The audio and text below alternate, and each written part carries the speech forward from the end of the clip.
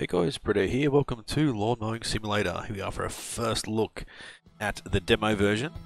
So huge thank you to the devs for sending me out a key to check this out early. Not sure when it's going to be released as a demo for you guys to check out and play. So I'll have to sort of keep you guys in the loop with that and let you know when it's going to happen. But let's go with creating a new career. I'm going to skip the tutorials.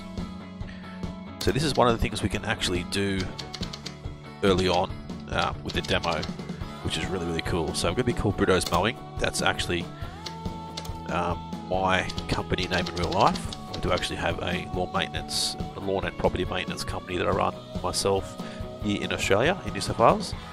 Looking at a logo, there's a lot of pretty cool logos. It'd be good to be able to do our own.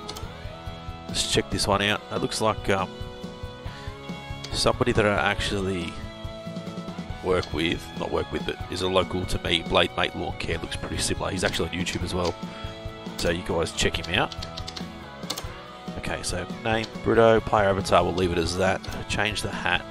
I actually do wear a black hat when I mow lawns, which is pretty cool that there's one in there. Logo placement, uniform colours. I have a black t-shirt with like a light green under my arms, so it looks pretty similar to my shirt actually, like really perfect, to be honest. Confirm. Let's confirm. Are you happy with the company's setup? Select accept to start or back if you want to make more changes. We'll select accept. So we have $3,000 at the moment.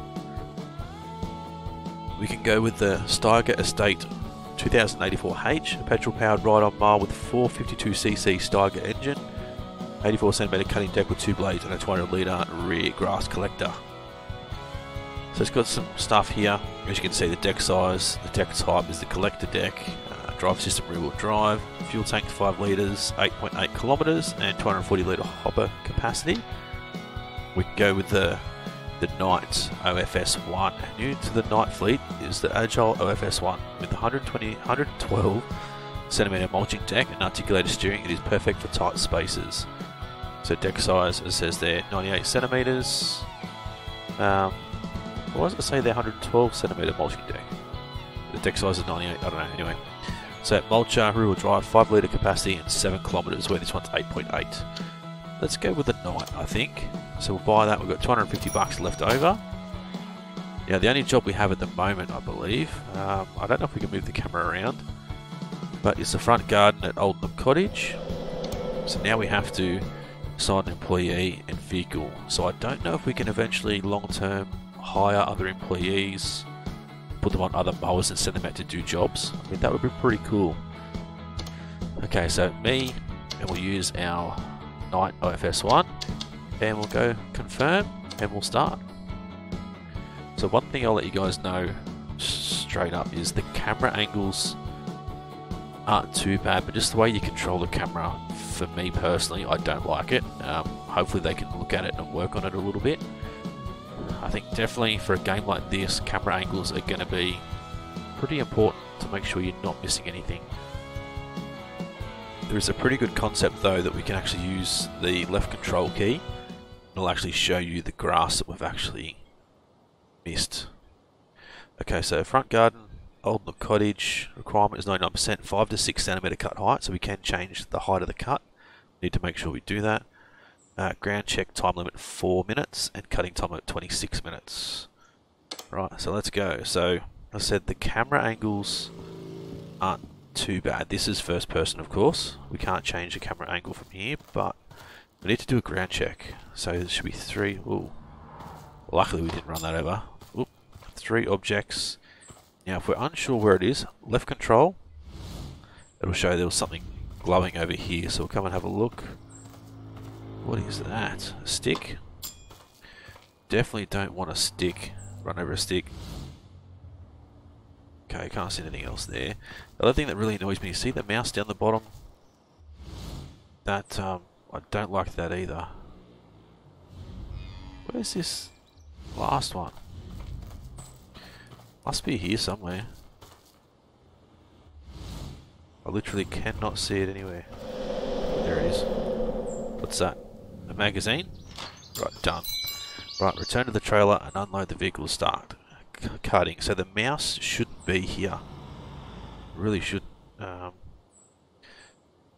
jump in on our mouse. So as I said, the camera's not bad, but I don't like the way the mouse is there, and the camera really moves really quick. And we've got a few different camera angles you can see. So hold Z to start the engine. Now we need to change the cutting height. So keys E and C will change the cutting height, as you can see down the bottom right hand corner, to 5 to 6 centimeters. Now we can't move anywhere, so we need to increase the throttle. So T to increase. There we go. And then we'll use Z to engage the blades. We don't want to do that yet because we will damage them if we're driving on the concrete. Alright, so use Z to engage. Oh, yeah, Q. So we need to press Q to actually lower the deck. Then engage the blades, and then off we go. So we can start cutting. Now, one thing I've also noticed as well, try and get this camera set up in a decent spot, is we've got flowers and stuff in these gardens here. We can actually go over there and run over them. It does actually take away, it actually gives you a fine, which is actually quite interesting. I know for me in real life, I wouldn't get fined for it, but the client would not be impressed and would not want to pay the same amount of money. So I guess that's pretty close to being real, whether you get fined or the customer just doesn't want to pay because you've destroyed their garden. So we need to try and avoid driving into the garden if we can. Alright, so we're already up to nearly 10%. Alright, so I want to try and try not to, yeah, that's damaged our ride-on. As you can see there, the vehicle condition has gone down a little bit. Just get these little bits. Right, then we'll continue on with our run around the outside. Same in here.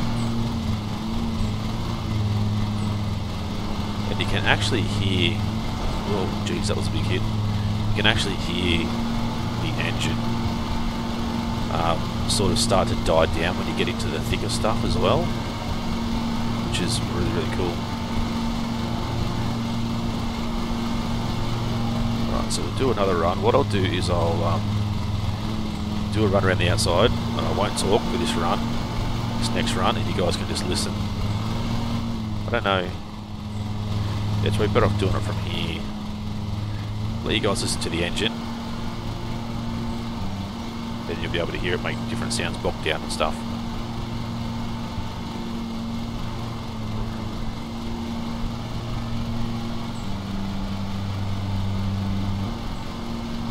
See there, it definitely bogged down. You can see it on the right hand side as well where the speed is.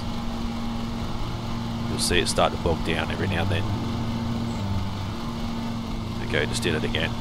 So one thing that I've learned with that is you can either let off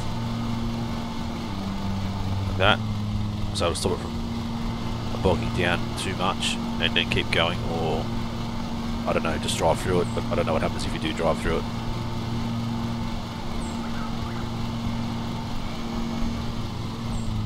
There's a cow in the background. Definitely something you're going to have to get used to. Just trying to not miss anything.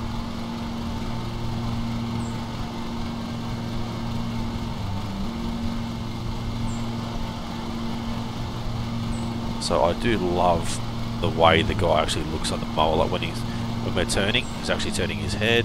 When we go backwards, he's looking backwards. Like that is really cool. That's just, like a really small, minor detail that I guess a lot of developers and stuff would overlook. But obviously, if they're going to make it a proper simulator, in real life you would do the same thing. You don't just back up and not look at where you're actually going. You've got to make sure can see where you're going and what you're doing. There we go. So we overloaded the engine again. Up the top it says you need to increase the height or slow down a little bit. Now I'm not sure if the game is compatible with like an Xbox control or not. It's one thing I'm not sure of. I may get my old Xbox 360 controller out and have a look, because if it is, I think that's going to be pretty good. Definitely be an added bonus. Maybe even, you know, even with a steering wheel would be cool in the long term. I mean, I know that's obviously maybe quite difficult to actually implement into the game itself, but being able to use like a proper steering wheel and stuff would be really cool. The only other thing, I guess, I think I'd like to see long term as well is like side discharge mowers. I'm not sure what the other mowers have in the future, so you can see the grass getting thrown onto the ground. Potentially have the grass thrown onto the client's driveway, like over here on their footpath. Then us actually have to get on our feet and go for a run around with a blower and tidy up afterwards. Maybe even, you know, eventually have, you know, a whippersnipper or a weed whacker, depending on where you guys are from, and do around the garden beds and all those tight spaces and stuff that the ride-ons can't get into, and even, you know, do the edges. Maybe have like a some sort of mini game to do edging and stuff. I'll try not to destroy any of these beautiful plants they've got there. Right, so we're up to 51.9%, so we should get this done quite quickly, I think. So from what I was told as well by the devs that sent me through the key, I think there's only the 2 mowers available at the moment, and only the 2 properties to mow. So what we'll do is we'll get this one done this episode, and then maybe move through to the next episode. Yeah, look at, ooh, that's interesting. There we go, we've just destroyed the grass a little bit, like damaged the soil. That is really cool as well. That would obviously be something that does happen in real life. I don't actually own a zero-turn ride-on or anything like this. I do own an old ride-on that was donated to me by my pop, which I don't use that often, but from the guys that I talk to quite a bit that have zero turns and standers and stuff like that, they have said, you know, you need to be very, very careful with tight turns and stuff like that, because it can rip up the ground. Oh, there we go, I did just destroy a flower and we got fined. I don't know if you guys seen that at the top then. Didn't stay there for very long, but yeah, so it's definitely something we need to be mindful of. You know, you can still turn tight, but don't turn tight flat out like I did before. Right, and then as you can see then, it started to bog down again. I don't know if there's much we can do from different camera angles and stuff. As I said, I think just removing the mouse from the camera would be a bonus. Then having more flexibility with the camera angles would be another good thing too. Let's cut this off there. So you can either go to this side of the mower, or you probably might even be better off going this side. That way you can still see what you're doing and make sure you're not overlapping by too much. We'll see our little guy here is wearing his PPE, personal protective equipment, earmuffs, glasses, that sort of stuff. Hopefully he's got some sunscreen on. Although I think we are in England, so I'm not saying you guys don't get sunburnt over in England, but oh, there we go, he's damaged the ground again a little bit. I think that's from me anyway. But yeah, obviously it's not quite as hot as down here in Australia, and you won't get as sunburned, I don't think. Don't quote me on it, because I'm not quite sure. Right, let's go back to first person for a little while. So one thing that's missing here is our hands and feet. Right, as I said, it's still, this is like early access demo version, so this is before the actual demo is going to be released. So things will change long term. Hopefully the devs will be able to watch, you know, our episodes and other people's episodes when they get their keys as well, and implement some things from my ideas. And you guys, if you guys have any ideas, you know, leave it in the comment section. Hopefully, you know, if the devs come in and check it out, they will maybe be able to implement some stuff.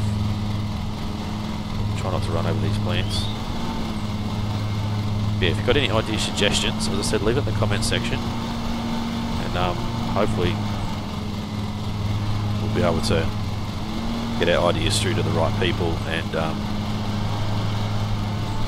get some cool things implemented into the game in the future.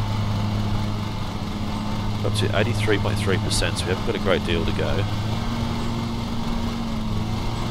Another couple of strips here and then this last little bit.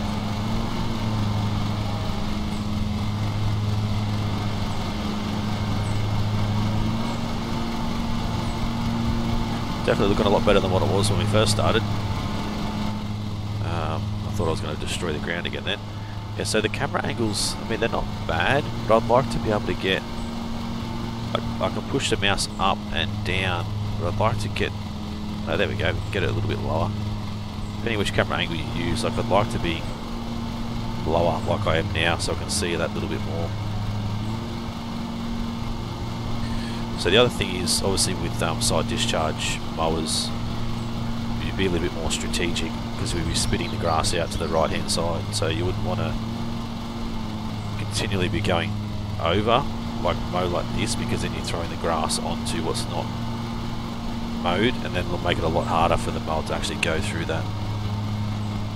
It's quite an interesting articulation at the back of this mower though, definitely.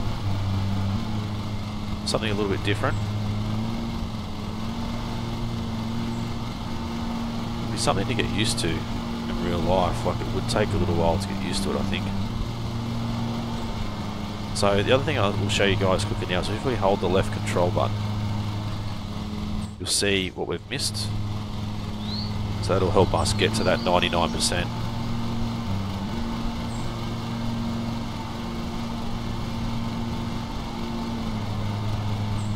Obviously in real life, I would want to make sure I got 100% and not leave anything behind, but it being just, you know, a game, I don't think we're going to have to get perfect, but I'd like to get as close as possible. I don't want to risk going in and damaging any more flowers and getting another fine. It's the last thing I want to do. And there goes the ground again. I don't know if we get fined. There you go, you damage the ground, fine incurred. So that's good to see as well, that, you know, if we have to actually damage the ground, we will actually have to pay for it, pay for our damages and stuff, which is really, really good. Right, 98.4, so we should be at 99 by the time we get all this, hopefully.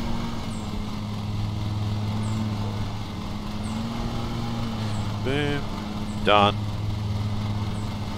Alright, so let's press Z to disengage the blade, Q to lift the deck. We'll head back towards the trailer. So we can drop the throttle down now, then we can't move. We need to have the throttle all the way up so we can actually drive. So vehicle, engine and blade conditions a little bit down, so that should just be normal wear and tear anyway, really. Right, let's park this bad boy back up here. Look at that. Beautiful, let's get a quick screenshot. The old Nook Cottage front garden. Missed little bits here and there, as you can see. Obviously, real life would make sure we didn't miss anything, but not too bad.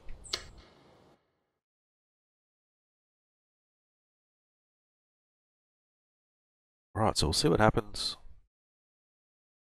once we get back and see how much money we actually made. I don't think we made much for that. For me in real life, I pretty much charge $1 a minute.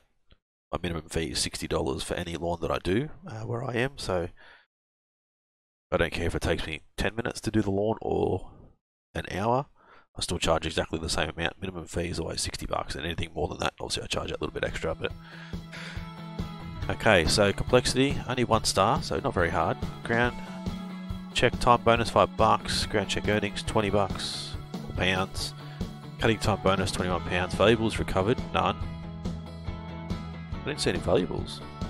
Penalties and fines. Flowers destroyed $2. Collisions $7. Cleanup fee nothing. Ground damage 0.66. Incorrect cut height. Vehicle maintenance. Okay, so $347 plus 66. Was that respect points? Done. That is pretty good. Right, so we have our night. Press confirm. We can do maintenance, repair the vehicle, full repair, engine. Where's our money? 587. Yeah, it is costing us money. And we can repair the blades. I don't know why. You wouldn't want to do that every time, obviously, in real life. Definitely want to refuel. You wouldn't want to repair the blades every time and all this sort of stuff. Okay, attachments. No attachments for this. Other vehicles will have attachments. Statistics gives you the total time, distance. 1.2 kilometers travelled actually. Grass cut 990 square meters. Grass cut volume 0.21 cubic meters. Total money earned. Contracts completed. Average earnings. Maintenance cost per contract. That's pretty good actually. And we can sell the vehicle or part exchange vehicle. So we can exchange it for this. But as I said, I'd like to see a lot of these other things. Maybe we'll do a separate video going through all these, the information on all the mowers that are in the game at the moment.